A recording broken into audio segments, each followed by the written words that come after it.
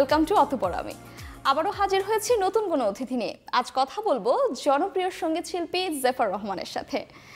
শুরুতেই যেটা প্রশ্ন সেটা হচ্ছে যে এই যে নাম জেফার, এই নামটা কেন বা কিভাবে এলো? অনেকে ভাবে যে এটা আমার স্টেজের নাম, হ্যাঁ, কারণ অনেক আর্টিস্ট কিন্তু স্টেজ নেম হিসেবে অনেক ডিফারেন্ট নাম ইউজ করে, কিন্তু এই নামটা হচ্ছে আমার ফুপ্পি, উনি অস্ট্রেলিয়া থাকেন, সে হচ্ছে জেফার কোনো জায়গা থেকে শুনেছে, আই ডোন্ট নো হাউ, আমার প্যারেন্টসকে সাজেস্ট করে and ওরা জেফারটা রাখে।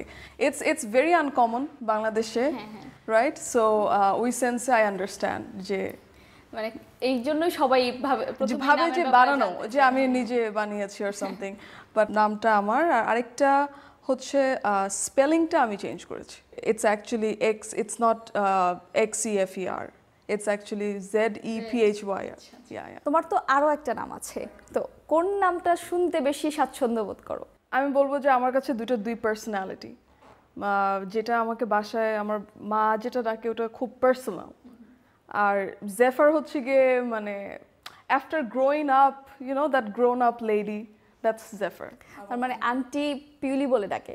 ছোটবেলাটা কেমন ছিল, মানে যে স্কুলে যাওয়া ওই সময়টাতে কি করতে? খুবই ইনঅ্যাটেন্টিভ একটা মেয়ে ছিলাম, স্কুলে যেতে খুব একটা ইচ্ছা করতো না, কারণ আমার মনে হয় আমি ছোটোর থেকে অনেক মানে ক্রিয়েটিভ সাইডে বেশি ছিলাম রাদার দ্যান পড়াশোনা।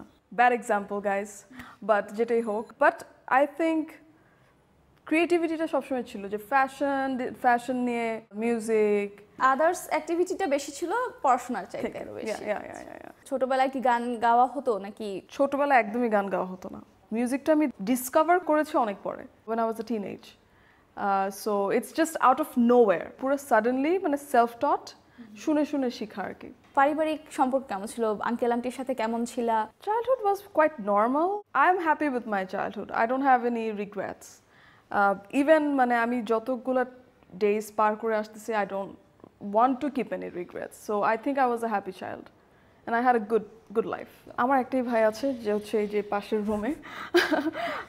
ভাইয়া হচ্ছে আমার বড়, so we are like actually আমরা দুজন ফ্রেন্ডদের মতো, উই আর লাইক ফ্রেন্ডস। ওই ভাই বোনের বিষয়টা ছিল একটা এজ পর্যন্ত, তারপরে আমরা ফ্রেন্ড হয়ে গেছি, বেস্ট ফ্রেন্ডস হয়ে গেছি এরকম। আমার family is very small, it's me, my mom and my brother.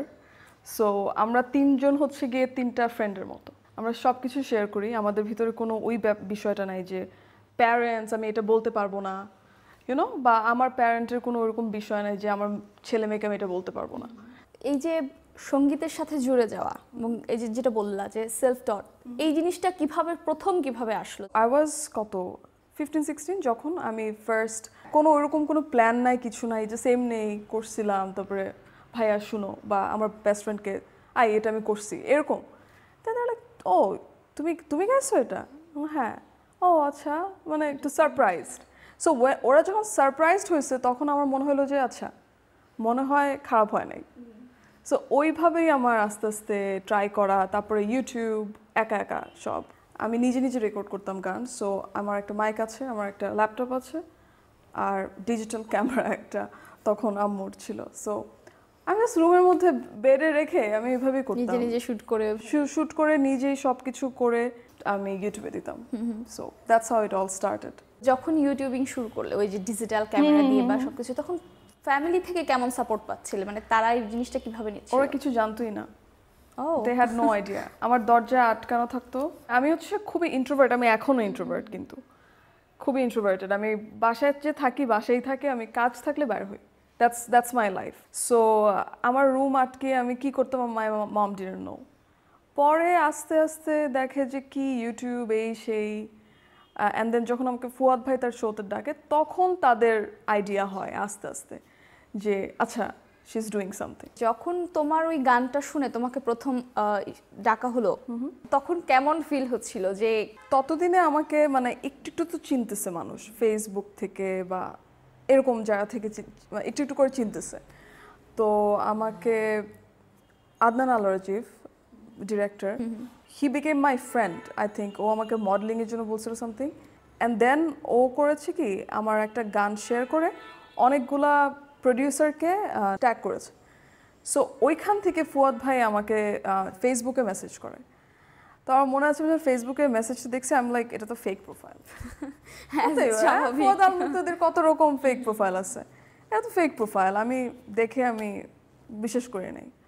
তারপর আমি একদিন আমি লিখছি যে is this really Fuad Al Muktadir?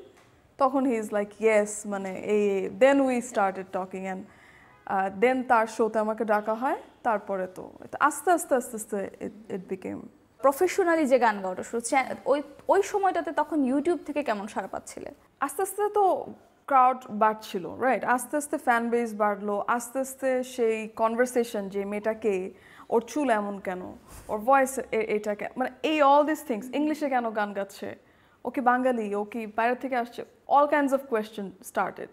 So ওইখান থেকে তো আস্তে আস্তে আস্তে আস্তে মানুষের কিউরিয়াসিটি, ভাল লাগা, হ্যাঁ। সো আই থিঙ্ক তারপরে তো আমি আমার অ্যালবামটা ধরি অ্যান্ড দেন ইট স্টার্টস।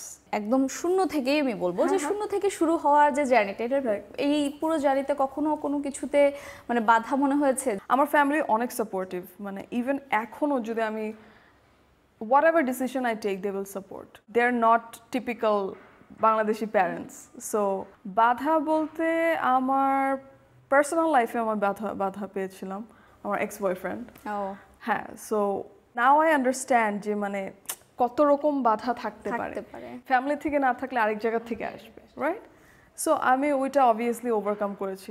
একটা জিনিস কি মানে অনেকেই জানে না, হয়তোবা সবাই আমাকে ভাবে সিঙ্গার কিন্তু যে খালি গান করে, কিন্তু আমি কিন্তু একটা সিঙ্গার অ্যান্ড সং রাইটার, মানে আমি সুর করি, আমি গান লিখি।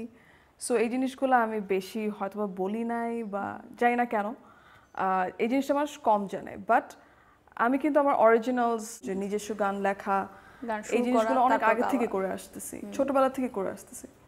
সো অ্যালবামটায় আমি আর আমার প্রডিউসার নাগিব হক, আমরা দুজন মিলে পুরা নিজস্ব প্যাশন দিয়ে বাংলাদেশে একটা ইংলিশ অ্যালবাম বের করেছি, হ্যাঁ, which is very challenging. So সেটা তো আমার ফার্স্ট স্টেপ বলবো, তাই না?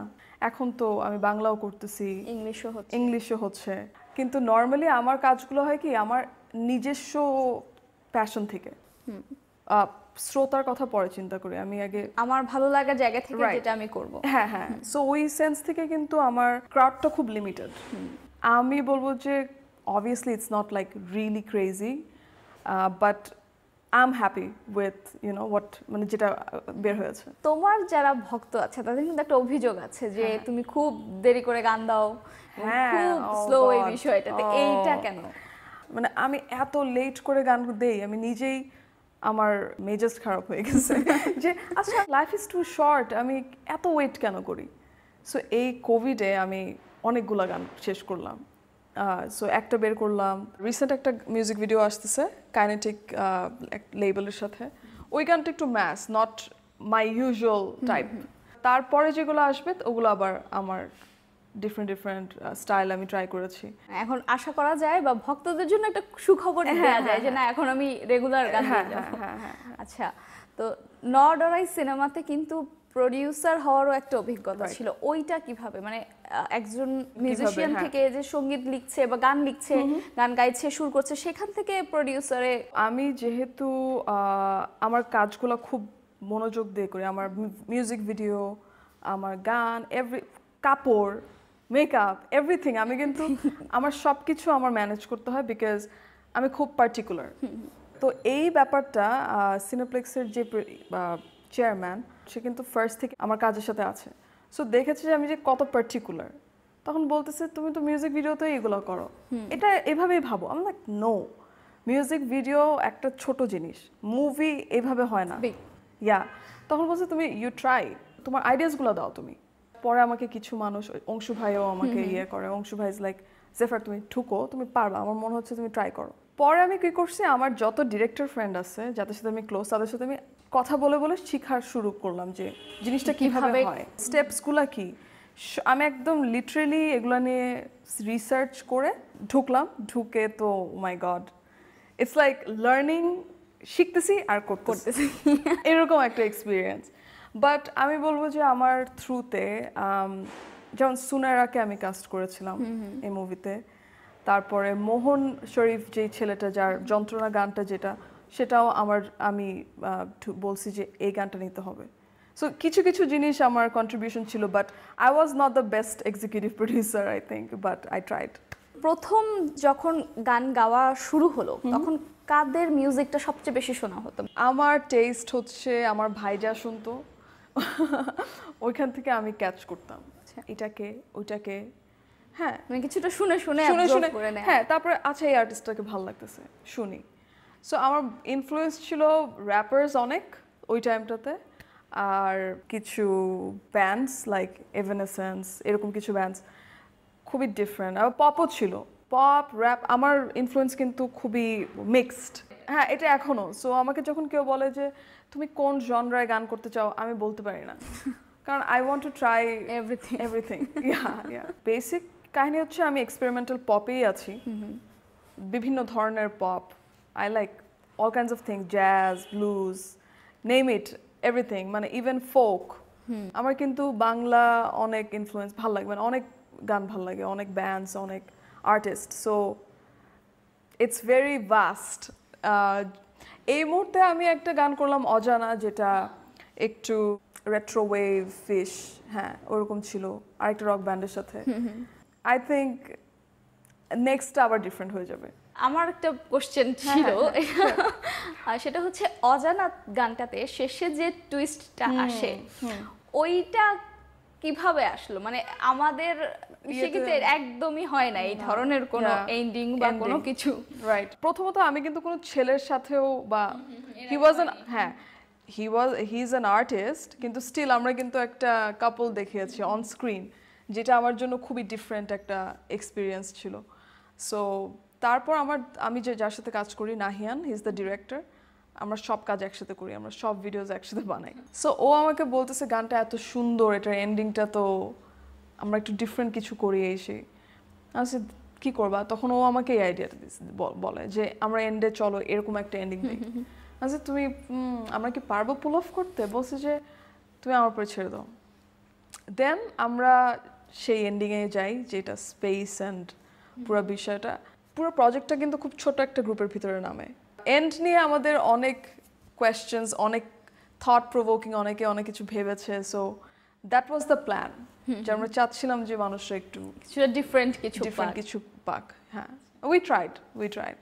গান যখন ইউটিউবে দেওয়া শুরু করলে তখন অনেকে বলতো যে লিপসিং করছে। রাইট, আমাকে যখন লিপসিং বলতো আমার মনে হতো যে তাহলে তো আমি ভালোই গাই, ওয়ান কাইন্ড অফ কমপ্লিমেন্ট। ইয়া, তাহলে লিপসিং কেন বলবে না? So that means they can't believe যে এটা আমার ভয়েস। That's good. আমার হয়েছে কি, আমি ছোটবেলা থেকে কমপ্লিমেন্টস প্লাস ইয়েও তো শুনছি, রাইট, অনেক রকম চুল এই সেই। ফর মি আমার হেয়ার হচ্ছে গিয়ে আমার হাত পায়ের মতো, মানে it's another part. It's not something, মানে আমি জানি না এটা কিভাবে বুঝাবো। It's not for music. মানুষ ভাবে কি মিউজিকে ঢুকে ও এরকম লুক করছে, বাট ইটস নট ট্রু। আমি কিন্তু মিউজিকের আগের থেকে আমার চুল এইটাই। আচ্ছা। সো আমি যখন স্কুলে যেতাম তখন সবাই দেখতো এরকম একটা মেয়ে, এরকম চুল, কম কথা বলে, তখন আমি অনেক বেশি ইন্ট্রোভার্টেড ছিলাম। সো আমি যখন মানে মিডিয়ার ইউটিউব এগুলোতে শুরু করলাম, তখন দেখি যে this is a big thing. I like what, okay it's a big thing, ঠিক আছে, টক, I let them talk, you know. Personally আমার নিজের কাছে আমার বড় চুল ভালো লাগতো, ভলিউম বা কার্লি, হ্যাঁ এগুলো চুল ভালো লাগছে। তো আমি আমার চুলটাকে ওইটা একটা কেমনে একটু এই জায়গাতে কিভাবে ওই লুকটা ক্রিয়েট করা যায়। হ্যাঁ, so that's how it started, কিন্তু দেন ইট বিকেম আ থিং। দেখা যায় আমরা ছোটবেলায় এরকম কোনো কিছু করলে পরিবার থেকে এই তুমি এটা কেন করলে, ওইভাবে আন্টি কখনো বলেনি এই এভাবে কেন চুল করছো? আম্মু আমাকে জীবনও বলে নাই, I don't know Y, but last few ইয়ার্সে বলে তুমি একটু চেঞ্জ করো, তোমার অনেক বছর হয়ে গেছে। আমি বলি জানি না আমি এটা, এই সাহস কবে হবে গড নোজ, বাট আম্মু কখনো আমাকে বলে নাই যে তুমি এটা কি করতেছো, এরকম কেন চুল। আমার ভাই হচ্ছে আবার ফটোগ্রাফিতেও আছে, সো আমরা বাসার মধ্যে শুট করি। হ্যাঁ, ফটোগ্রাফার, আমি হচ্ছে মডেল। হ্যাঁ, এন্ড দেন আমরা শুট করি এইরকম একবার সেরকম একবার। So it's different. আমার family is very open. Maybe in the future I will, যখন মনে হবে যে না দিস ইজ টু মাচ, এখন আমার চেঞ্জ করা প্রয়োজন। হ্যাঁ তোমার মতন যারা একটু ব্যান্ড বা একটু রক পপ মিউজিকের সাথে যারা একটু রিলেটেড, অনেকেই এরকম ধারণা করে যে এরা নিশ্চিত ড্রাগ নেয়। আমাকে দেখে হয়তো বা আল্লাহ জানে কত মানুষ কি কি ভাবতেছে, বাট ইউ নো এটা একটা টিপিক্যাল মাইন্ড যে মিউজিশিয়ান মানে drugs. But if you ask me personally, I don't even smoke, but I let them. I'm like, it's fine, you know. তুমি এখন আমার এক্সটেরিয়র দেখে তুমি যা ভাবতে পারো, কিছু করার নেই এটাতে। বাংলাদেশে একটু বেশি জাজমেন্টাল হবে বিকজ ওরা দেখে না। হ্যাঁ, সো আই আন্ডারস্ট্যান্ড। কিছুটা দেখা যায় যে নর্মাল যারা একটু আধুনিক গান করছে, তাদের সাথে জাতীয় রবীন্দ্রসঙ্গীত গাইছে, তাদেরকে কিন্তু এই জিনিসটা শিকার হয় না। তারা এই কোশ্চেনে শিকার হয় না। শাড়ি আর কামিজ পরে আমি যদি and that makes me sober, I don't know actually মানুষ এক্সটেরিয়র দেখে অনেক কিছু ভেবে ফেলে, কিন্তু ইউ ডোন্ট নো কে কিরকম। যেহেতু আমি একটা মিউজিশিয়ান, এরকম কথাবার্তা ভাবতেই পারে, বলতেই পারে। ইন্ডাস্ট্রিতে আমাকে অনেকেই অনেক ভয় পায়। হ্যাঁ, কারণ আমি একটু কম কথা বলি বা একটু অ্যাকচুয়ালি আমি ভেরি ফ্রেন্ডলি, বাট মেবি আমার পার্সোনালিটি বা একটু দূর থেকে হয়তো একটু মনে হয় মেয়েটা মনে হয় একটু রুড বা একটু সিরিয়াস। ভিতরের মানুষ অ্যাটলিস্ট জানে how I am, so that could be another reason. ছোটবেলায় তো তোমার বেলি ড্যান্সার হওয়ার ইচ্ছা ছিল না? আমি করি। আচ্ছা, এখনো করো? এইটা প্রফেশনালি কেন নিলে না? মিউজিক যেভাবে শুরু করছি ঠিক ওইভাবেই আমার ওটা আরেকটা পার্ট। কখনো কি এরকম আমরা আশা করতে পারি যে কোনো এক মিউজিক ভিডিওতে আমরা গানের সাথে সাথে এটাও দেখতে পাবো? God knows, that's going to let's think about it. জেফারের future plan কি? মানে গান পাশাপাশি তো লেখা হচ্ছে, সুর করা হচ্ছে, সবকিছু তো হচ্ছে, এর বাইরে ফিউচারে কি আর প্ল্যান আছে? I never planned my life. I think most artists are like that. হ্যাঁ, বাট আমাকে কেউ যদি বলে তুমি 5 years পরে কি করবে, আমি বলবো যে আমি জানি না। 10 years তো দূরের কথা। So it's part of my passion. So it will be there. Right now it's a profession আছে, I'm lucky, but future maybe I might have music and then other profession at the same time. আমাদের দেশের যে একটা প্রেক্ষাপটে দেখা যায় যে তুমি যে গানগুলি করছো ওইভাবে কিন্তু দেখা যায় লিসেনার যেটা আমরা বলবো সেটার সংখ্যাটা মনে হয় কিছুটা কম। Back to the same reason যে আমি মিউজিক করি আমার নিজের জন্য, আমার কেমন লাগতেছে গানটা, ইউ নো। সো তারপরে যখন এটা বের হয়, তখন যখন যতটুকু মানুষই আমাকে অ্যাপ্রিসিয়েট করে, I take it as bonus. But first হচ্ছে গিয়ে মানে how I feel about the song. আমার গান যদি কখনো খুব ম্যাস হয়, হিট হয়, whatever, great, I won't be mad about it, I'll be happy about it. কিন্তু ক্রিয়েশনের জায়গা থেকে আমি কম্প্রোমাইজ করতে চাই না। That's the deal আর কি। As an artist, that's how I am. এখন তো everything is in your hand, to be honest. মানে ইন্টারনেট, এখন you can do a lot একা। সো আমার মনে হয় না যে এখন আর আগের মতো সেরকম স্ট্রাগল আছে যে you have to find a label, you have to do this and that. এখন অনেক কিছু নিজের আয়ত্তে। যারা আপকামিং দে অলরেডি নো, মানে যারা খুব সিরিয়াস, ওরা ঠিকই বের করে ফেলবে ওদের ওয়েজ। একটা সময় তো আমাদের দেশে খুব কনসার্ট হতো, ওপেন কনসার্ট হতো এবং অনেক মানুষ গ্যাদার হতো সেই জায়গাগুলিতে। আগের মতো করে ওইভাবে আমরা করতে পারছি না। এই জিনিসগুলি কি মিস করা হয়? যেই টাইমে খুব বেশি পপুলার ছিল কনসার্টস, তখন তো ওটা তো অবভিয়াসলি বেস্ট টাইমস। তখন মনে হয় আমি এক্সিস্ট করতাম না। অ্যাজ এ সিঙ্গার না হলেও অ্যাজ এ লিসেনার তো লিসেনার ছিলাম। হ্যাঁ, আমি যেমন আমার বেশিরভাগ কর্পোরেট শোজ করা হয়। তারপর আস্তে আস্তে কিন্তু কোভিড ডান, সব শেষ, এখন আস্তে আস্তে আবার রিভাইভ হচ্ছে। তো একটু পার্সোনাল কোশ্চেন জানতে চাই, সেটা হচ্ছে রিলেশনশিপ স্ট্যাটাস এই মুহূর্তে কি? রিলেশনশিপ আমার পুরাই কি বলবো, আমি মানে মিউজিকের সাথে আমার বিয়ে হয়ে গেছে সত্যি।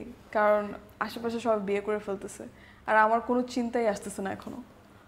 সো হবে, যখন হওয়ার হবে, I don't know that.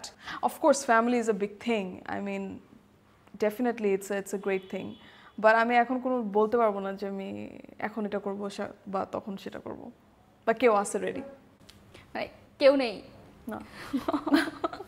Okay, social media এবং ট্রল নিয়ে একটু জানতে চাইবো। সেটা হচ্ছে যে এই যে বিভিন্ন সেলিব্রিটি বা যারা কিনা একটু সামাজিক যোগাযোগ মাধ্যমে অ্যাক্টিভ, ম্যাক্সিমাম টাইমে তাদেরকে বিভিন্ন বিষয় নিয়ে বুলি করা হয় এবং ট্রলের শিকার হয়। সোশ্যাল মিডিয়া এমন একটা জায়গা হয়ে গেছে যে মানুষ ফ্রি যার যেটা ইচ্ছা বলে যাচ্ছে, দে আর নট থিঙ্কিং অফ ওদের মেন্টাল হেলথ।